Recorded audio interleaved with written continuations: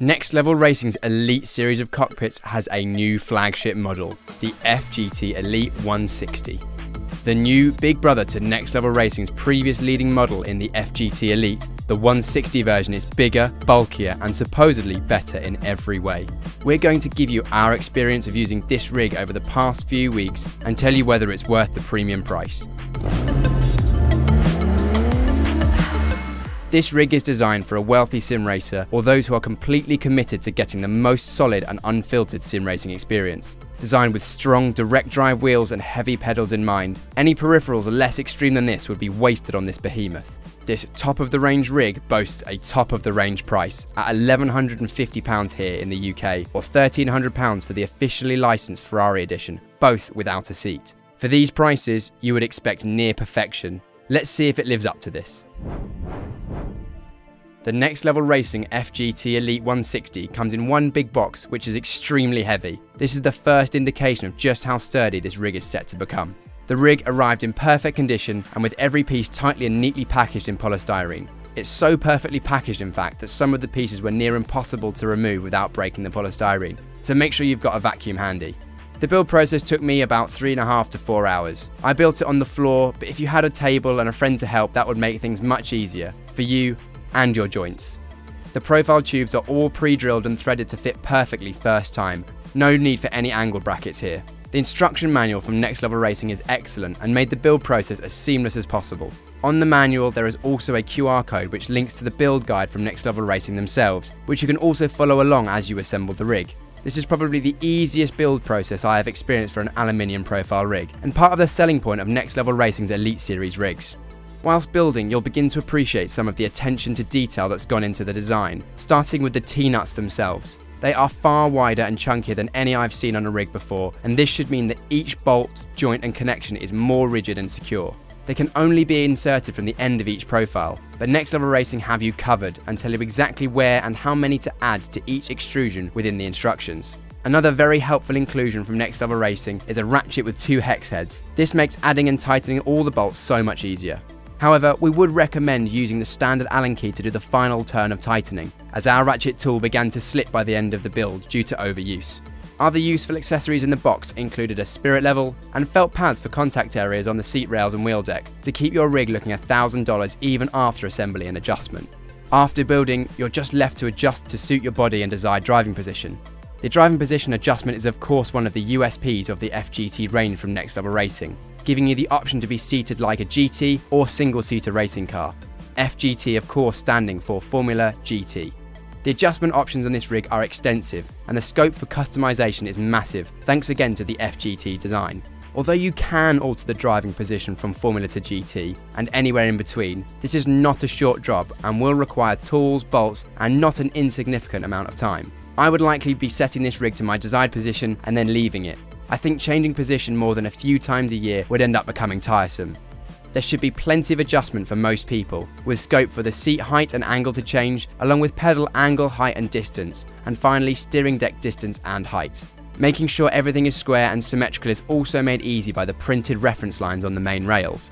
One of the main strengths of this rig is its sturdiness, and this is in part due to the number of solid connections each section has. The knock-on effect of this, however, is that setting up the rig will be time-consuming, due to the steering arms, shifter mount and pedal supports all being connected. When one moves, the rest follow. Adjustment of the wheel deck is a little finicky, and it jams easily. I highly recommend getting a friend to help here, as trying to lift, tilt and tighten 2 bolts at once is quite tricky. The pedal support plates don't have one correct position, so you'll also have to figure that out based on your chosen seating position, and this may take a few tries to get right. The build and adjustment of this rig is only a small part of why you'd buy it. The most important thing about this rig, of course, is what it's like to drive. Let's get to some driving. Initial reactions are, it feels completely solid, like I'm getting almost no appreciable flex. It feels completely rock solid to me, and if I push and pull the wheel, the only flex I can see is in the wheel and then the wheelbase shaft itself. You know, if I give you a demonstration now, if I push and pull on this, there's almost no flex here. Side to side as well, that's as much as I can do and almost nothing at all. The wheel deck is made from steel and it's attached to the very, very beefy side pillars, and the side pillars are thicker than even on the FGT. If we then think about the pedals as well, you have those two bars which go across, and when I brake, I can't feel any flex whatsoever, and there must be about 60-70 kilograms pressure pushing at the moment. And you've also got the shifter mount to your right-hand side, and I didn't move this from pretty much standard, and it's almost exactly where you'd want it. I don't have a shifter on at the moment because I'm in the IR04 on iRacing. It's just a car that you don't need a gear shifter for, but it's right to the right-hand side is where it comes standard. You can put it on the left as well if you want to. And I can imagine this is exactly where you'd want it. You've got left to right movement, you can change the angle, and also you can change it, slide it forwards and backwards. And also there's the option to actually mount this shifter unit on the side of your seat. One thing I must say that I really liked about this Next Level Racing FGT Elite 160 rig is the fact that everything is anodized black and the finish is just perfect. I mean, every single part that I got out of the box from standard was perfect, and even after I've adjusted a few bits and pieces and made a few changes and slid stuff up and down, it really does look the part. It does hold its colour a lot better, and even when you move the steering plate, for example, up and down, it doesn't seem to scuff. So your rig will be looking good even after you've adjusted it a few times. This FGT Elite 160 replaces the FGT Elite as the flagship model, but this is just a whole, that extra 10% of stiffness that a lot of you may be wanting, especially if you're going to be putting heavy pedals on, or alternatively you like running a really stiff brake pedal. But there is one big downside which I definitely don't like about the FGT Elite series as a whole, but specifically as well the 160 which we're on now, and that is these steering arms which come up very, very high. Now you might think that that's not a massive issue, and however the one thing it does affect is where I can place the monitors, and you might be able to see from over my shoulder, even if I wanted to bring these monitors closer, I could only bring them to about here.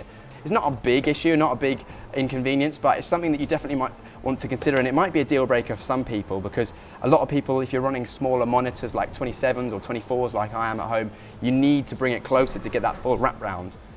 Next Level Racing kindly sent us the ESR2 seat, which is the one I'm using right now, and it works perfectly for this rig in hybrid and GT conditions. You can see that it's got a little bit of flex in the back, but that's to be expected because you can't get rid of all the flex in an adjustable seat such as this. This ESR2 seat also comes with adjustable rails, which means you can move the seat backwards and forwards as you please, which is a welcome addition if, for example, you and your friends often jump in and out of your rig. This seat is also very good value. Here in the UK, it's available for about £300, I think £299 is the retail price. And for a seat that comes with rails, there's an adjustable back, and is actually very, very comfy with all the lumbar support you need, it's a great option.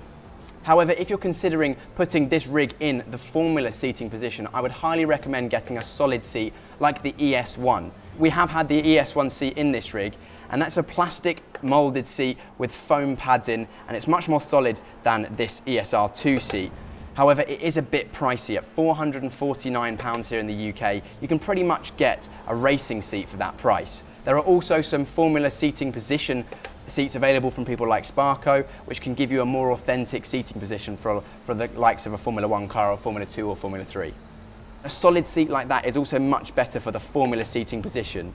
Reclining seats like this one, they don't do so well with your legs too high because you can't change the angle of the bottom of the seat, only the back, and then you end up with not enough support for your legs and your back.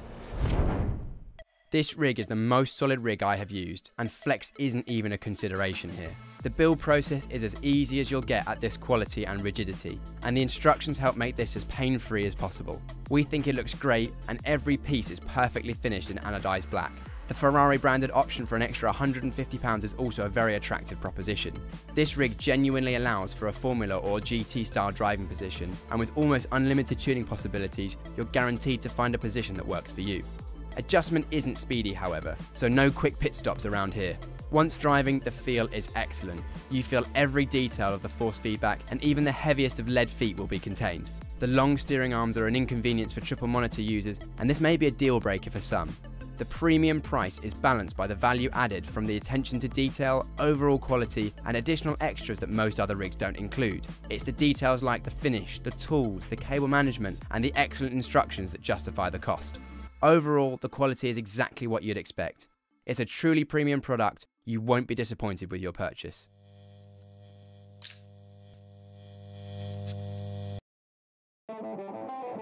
For more hardware reviews, make sure you're subscribed. We have some from Moza and Good Engineering coming soon.